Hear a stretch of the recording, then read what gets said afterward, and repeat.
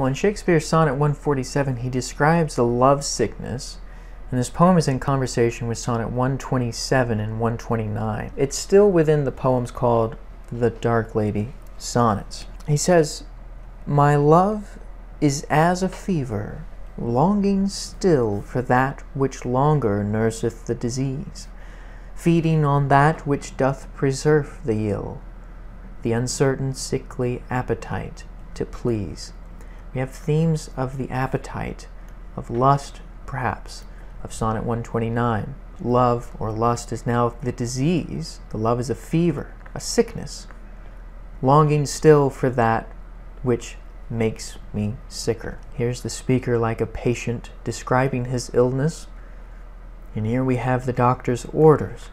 "My reason, the physician to my love, angry that his prescriptions are not kept, hath left me, and I, desperate now, approve. Desire is death, which physic did accept." Here we have at the beginning of this line two figures contrary. My love in reason. Reason is the physician or the doctor. My reason is the physician or the doctor to my love, the patient who is sick.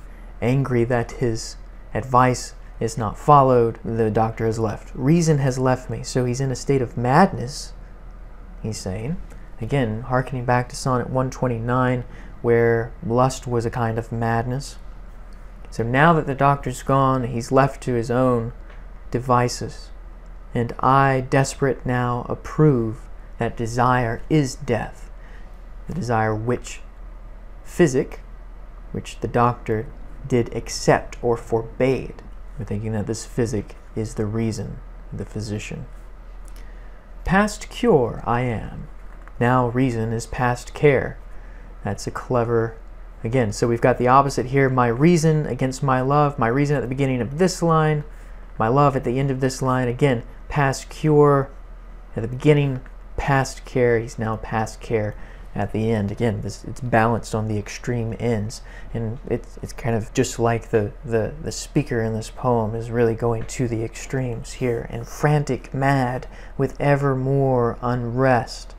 Again, hearkening back to the kind of madness that the speaker was describing in Sonnet 129. "My thoughts and my discourse, as madmen's are, at random from the truth, vainly expressed. For I have sworn thee fair." Ah, who is he addressing here with the thee? He's certainly addressing here at the very end. "For I have sworn thee fair, and thought thee bright, who art as black as hell, and dark as night." Very bitter, bitter sonnet here. "For I have sworn, I have thought." I've sworn you were one thing, thought you were another, but you are something else. Just like Sonnet 138, where the deception was he's pretending to be younger than he is and she's pretending to be faithful. They both believe each other, but they know something different. Here, what really is contrasted with what he swore she was and what he thought she was. "Who art as black as hell, as dark as night." What has she done other than the fact that he's gone insane over her? It's not apparent. Has he sworn off the so-called dark lady? He's going back to Sonnet 127, in which he praised her darkness as a new kind of beauty. Now he seems to be changing his mind and cursing that beauty that he once praised. So it's a fantastic turn there. Here, coming to the end of the sonnets, where he's looked back angrily at the one whom he previously praised. I find it to have the same kind of bitterness as some of Donne's early love poetry. It has a kind of resentment to it. So this is Sonnet 147. Hope this helped. Thanks everyone for watching, and until next time.